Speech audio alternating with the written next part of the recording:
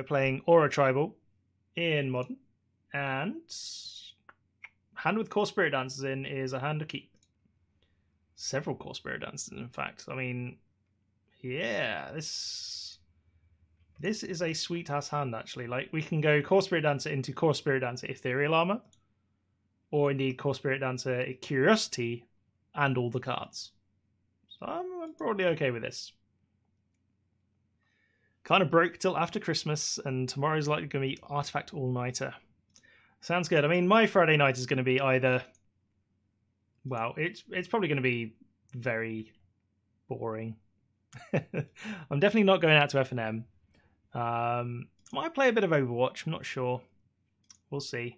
Might be that I'm in hospital. Who knows? You know, that's the fun of everything. That's the fun of childbirth.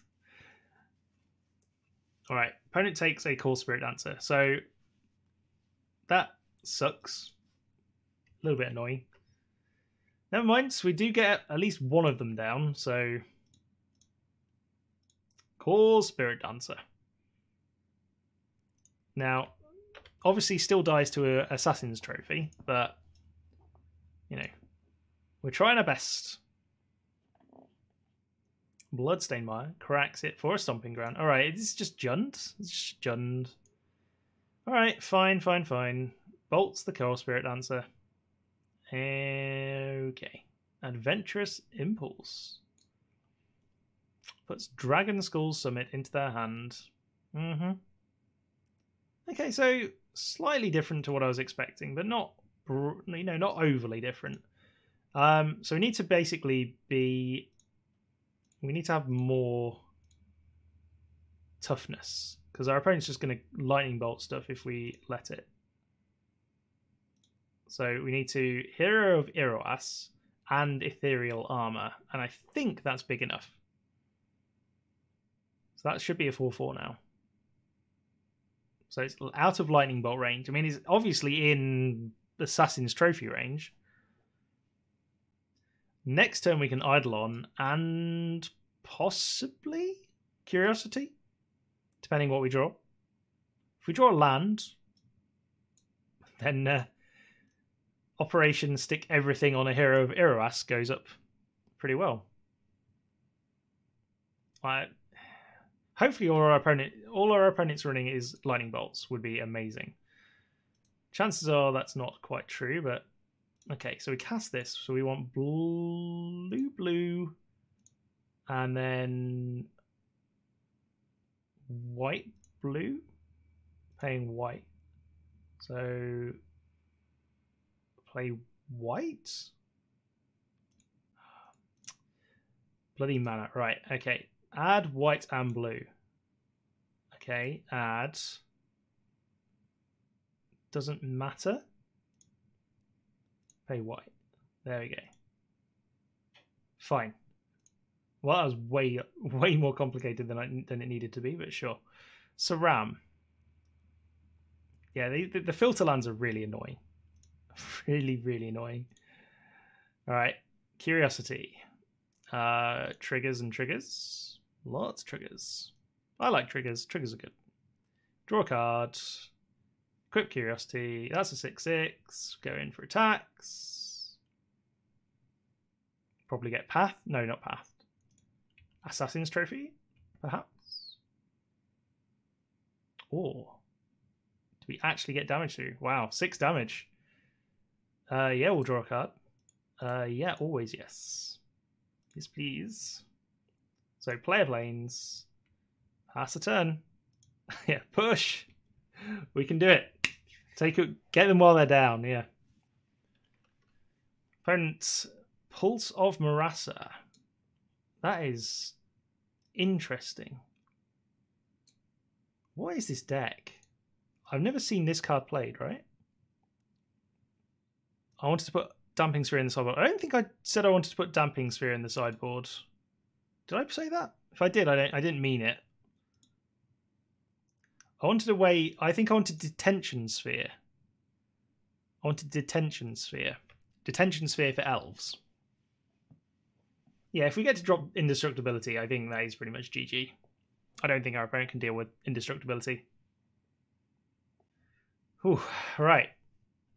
Okay, Hasty Bloodbraid Elf. Sure. What did he cascade into? Burning Tree Shaman. I mean, that is not enough. It's not really enough. So now, real questions. I guess we want to put the Eidolon on Saram.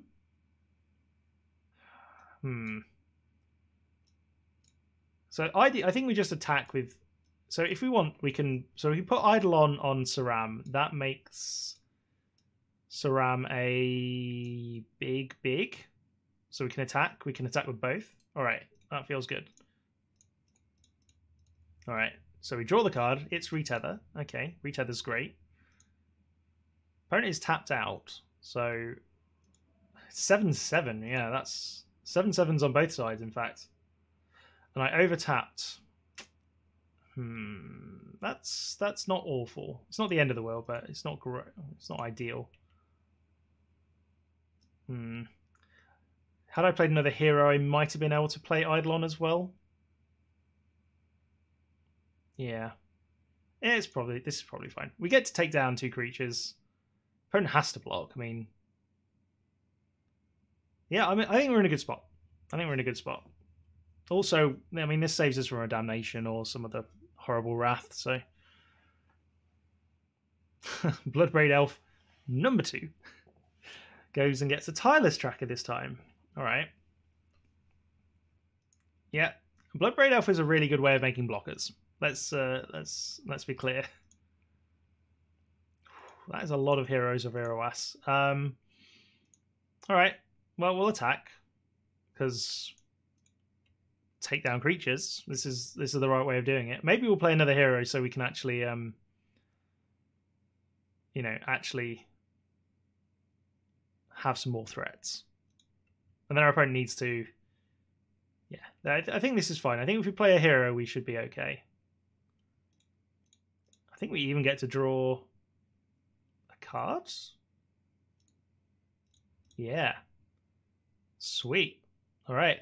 Counters and drawing cards. It's an island, but still.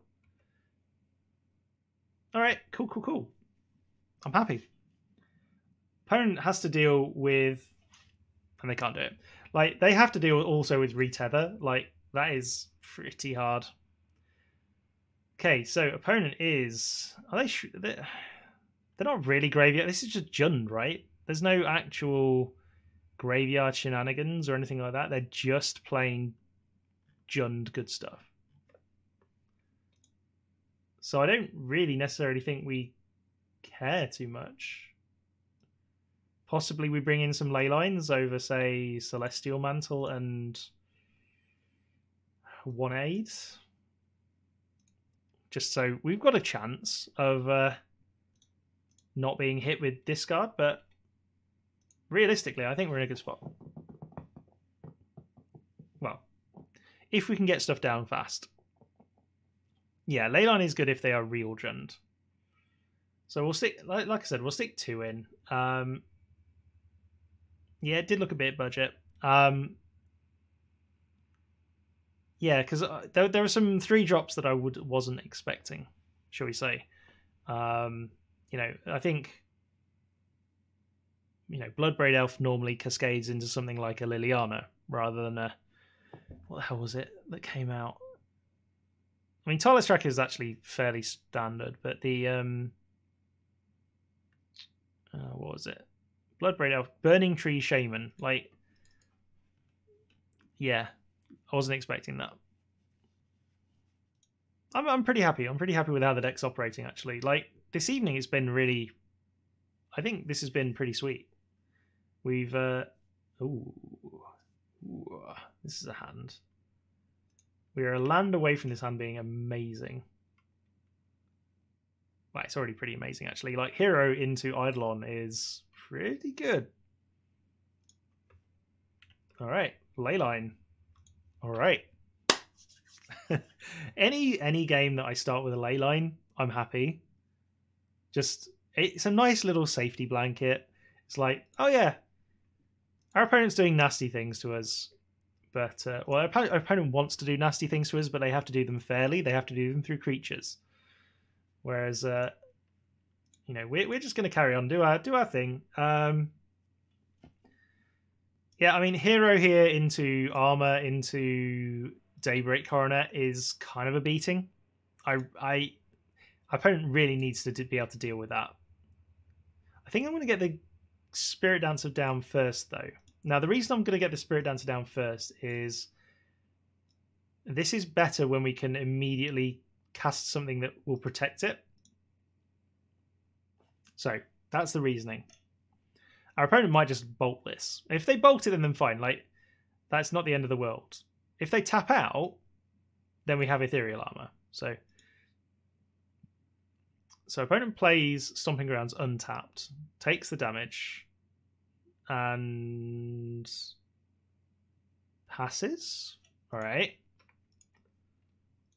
Well, we're going to go for it, but because we need to draw the card. We really do need to draw a card. Yeah, we'll draw a card.